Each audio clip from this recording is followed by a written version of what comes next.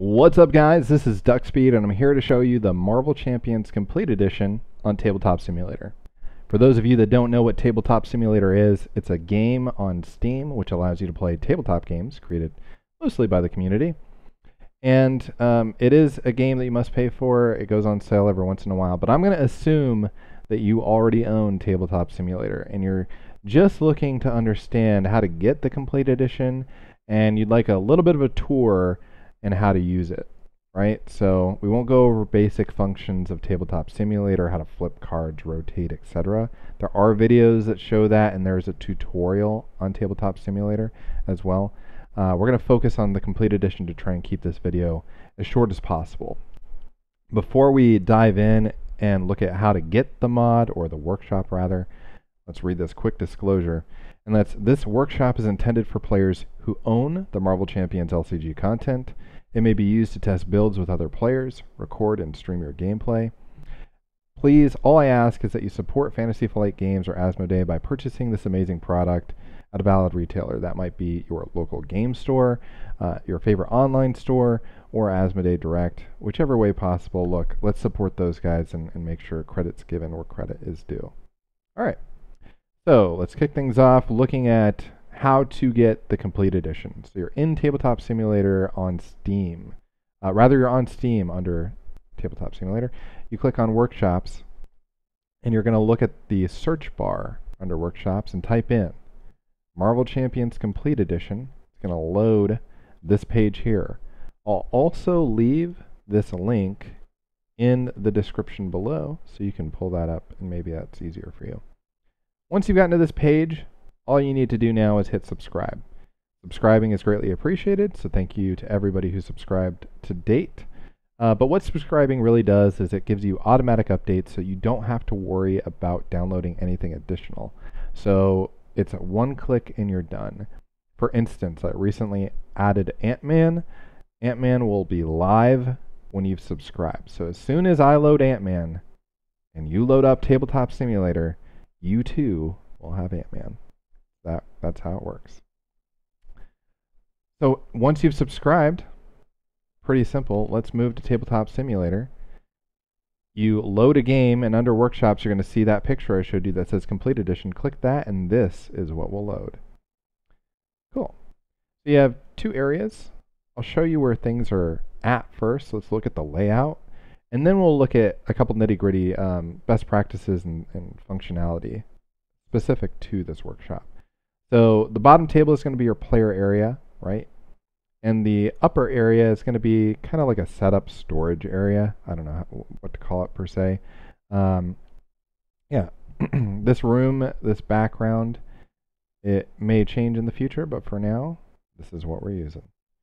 So first thing I would look at is this notepad. If there's one thing you look at, let it be this, because it's going to tell you an overview of the table. Okay. But yeah, so let's go ahead and take a seat. Oh, we already have. Change our color. We're teal. Cool. Our upper area, upper table. So you have your different aspects. You have basic, aggression, justice, protection, and leadership. This will have all of your cards located in there. So we'll left click and drag those cards out. Has all the different cards that you can search for. Then you have your heroes and hero counters. If you're curious, yes, these are custom counters made specifically for this workshop by me. You will not find these in real life, so this is, again, custom to the workshop. And then you have villain counters on the right side that will be used for the villains. Each hero is going to have a hero bag next to them. Each bag is going to have the identity card, the hero cards, a starter deck, the obligation, and the nemesis set. So if you wanted to manually set up a hero and build, your deck here, you could definitely do that. You also have your Learn to Play and Rules reference guide. I'm holding Alt to zoom in on that. And then on the right-hand side, you also have your Rise of Red Skull campaign. So to place the campaign, you just left-click the Place button, and everything you need to play the campaign is located here, including a campaign log that can be edited. So you can type in anything you want. Cool. Go Go ahead and put this away for now. These objects on the top right, you want to leave these alone. If you mess with these in any way, it can break the automated builder. Yes, this mod has automation and scripting, and it depends on those things being exactly where they are. So try not to mess with those if possible. All right, looking at the bottom table, the player area, you have your player mats. This table is designed for solo or multiplayer play. You could also play solo, but play multiple heroes at once if your heart so desired. And you have your encounter set up, so we'll look at that. Your encounter is going to include a villain health counter, the villain cards themselves, main scheme counter, left click to raise the number, right click to lower the number, your acceleration tokens, threat tokens, encounter deck, encounter discard pile, and villain status tokens, which are going to remain deactivated unless you activate them by changing the state. You have a dark dimension. This is essentially like a recycle bin for chucking trash at Dormammu. Once you throw something in here, I will note that you can't get it back. So don't throw something in here unless you are okay with getting rid of it. Okay, cool. Worst case scenario, you could always hit rewind time to get something back if you really wanted to get it back. Cool. All right, so you got your play mats for each player. These are state changing as well. When I say state changing, that means there's multiple forms that you can choose, or multiple states you can choose between. Maybe you didn't want to play as Ant-Man and you wanted to play as Iron Man. Okay? To change the state, just like this note card says, you could hover over the item and actually change. You can click which one you want. So in this case, we're going to change to Iron Man, which we've done here. These are the standard play mats. Let's go ahead and switch to Ant-Man. You can also use a magnetic playmat using these magnetic swappers. So we're located at player 2. Just think of it as player 1, 2, 3, and 4 from left to right. And to do that, we just click magnetic, and it loads a zoned magnetic playmat. For those that like their cards to be have a magnetic snap, and for zones that kind of tell you where to place things. This is designed as well for your hero counter to be on the right side, your deck and discard pile to be on the right side as well. If you don't want them to be there, that's fine. You can use a standard playmat. I mean, you have options, right? You have your tokens for different, whether it be a status or damage. These are state changing as well, so you can either right click and change the state, or you can just hover with your keypad, another way to change the state. Hover over an object and click 2 or 3 on your keypad, and it's going to change, right? So you can change through different states. Let's get rid of those for the time being. You have your first player token. Pass that when you're ready. And then you have dark dimensions located at the bottom right and bottom left as well. All right. Player reference cards, you can go ahead and use these if you're new to the game, or if you just like to have these out for reference. It'll actually explain the phase for you, and you can hit F to flip and see the villain phase as well. So I leave Rhino here for default. You may not want to play Rhino. You may want to play something else. In fact, I almost always recommend that you do this anyway, is you delete this encounter so you can set up an encounter that you want as you want it. Okay? Never leave the encounter up here when you're building a new one. So let's go ahead and do that first. Let's build an encounter. So we're going to left click and highlight an area to highlight all these things. Everything else is locked, so you don't have to worry about getting rid of those. Left click, highlight, and hit delete on our keyboard. It clears the play area. We're going to use the Marvel Champions builder. Now this is where the cool automation comes in. We're going to left click to build your hero deck and choose an encounter. So we can choose to build the hero first or an encounter. Let's build an encounter first. You can either make it random or you could choose. So we'll choose. Let's keep it simple. I don't know. Let's do Green Goblin. So we'll drag down a Green Goblin mutagen formula, and for our modular encounter, we're going to go with Goblin Gimmicks and include expert set. so the expert cards are included. Build your encounter deck. Boom, it's that easy. Love that. So remember, we clicked build the expert. Just because we built expert, what that does is it includes expert encounter cards. It doesn't automatically set up the expert villain with the expert counter. There's just a couple quick steps we need. So remember, expert only includes 2 and 3, in this case for Green Goblin. Green Goblin at stage 2 is 18 points, so we'll left click to raise the points to 18.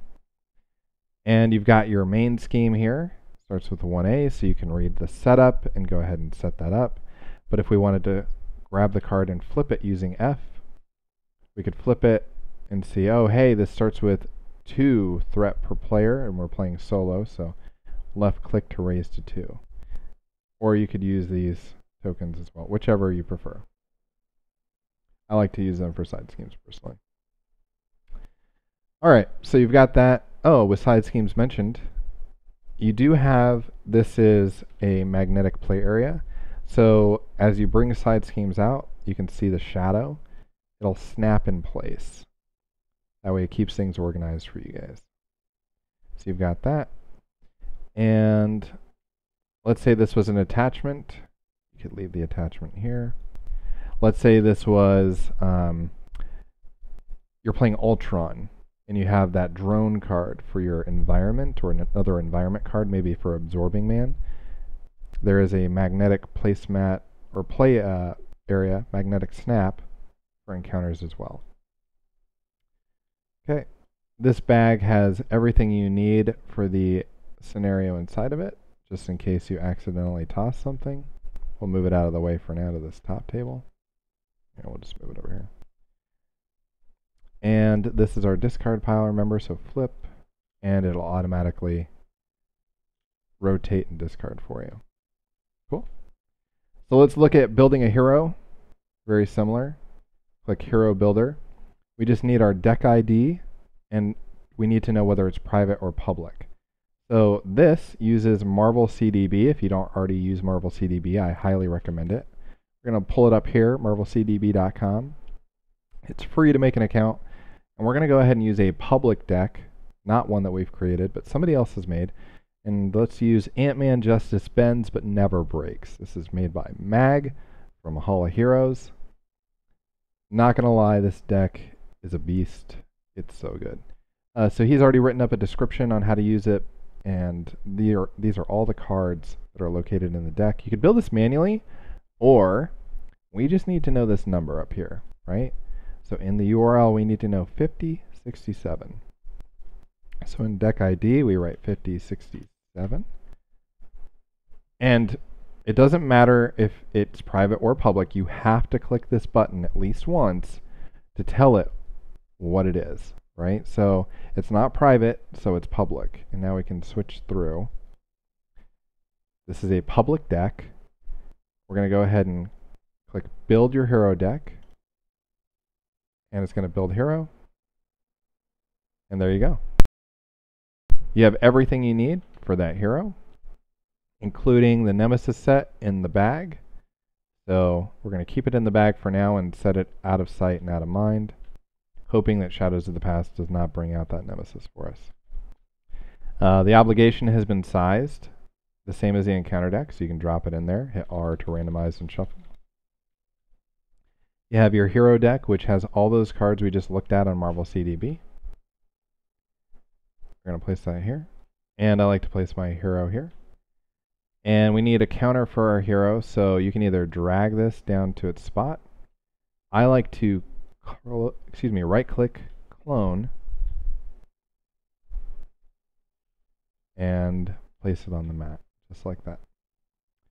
So same thing, left-click to raise the number, right-click to drop it. We can change state again on this card to Ant-Man from Ant-Man to Giant Man by hitting 2, or we could right-click and go here. And you can flip to Scott Lang as well. Yeah. Basic functions of Tabletop Simulator, but just to show you guys. So if you have a hand size of 6, which we do here for Scott Lang, hover over the deck, hit 6, and it's going to load your hand for you. And then when you're ready to discard something, let's say you really don't want Giant Stomp because for whatever reason, if you hold it over the discard pile, it's going to rotate it there for you automatically. If you're using the magnetic playmat. If you're not using magnetic, obviously you'll have to hit E or Q to exhaust or rotate as you'd like. So yeah, we can close that menu, and now we can dive in to play a game. Pretty much how it works. The only thing I think we skipped was Rise of Red Skull, so let's look at that real quick. You place that here, we showed that you could edit your campaign log, and you can right click and save the log as an object. So you could actually load that object in later if you wanted to when playing a game. As your rule book has some notes for how to use it. And the only thing that I think you really need to know is there are scenarios that require 2 modular encounters. Let's delete this. Right now, the encounter builder only allows 1 modular encounter per scenario, right? Well, so let's say you're playing and it requires 2 different modular sets. What you could do is you could do an encounter builder. You could choose, I don't know, let's say Crossbones. And you could choose one of them. Maybe you wanted to choose Hydra Patrol, right? And you could build. But you also need Weapon Master. So you have your modulars down here. Weapon Master. Just drag the cards out of Weapon Master, flip them over. Left click and hold to drop it there. And auto randomize, and you're good to go. Yeah, that's pretty much it. Look, guys, it's pretty simple, and your support is so greatly appreciated. So any questions you guys have, please, I look at my comments in the mod itself on Steam more often than I would YouTube. This is strictly just an overview of the table, but if you'd like to drop a comment there, feel free. Any questions you guys might have. But again, your support's greatly appreciated, and I thank you guys for it. So I hope this helped, and I'll talk to you guys later.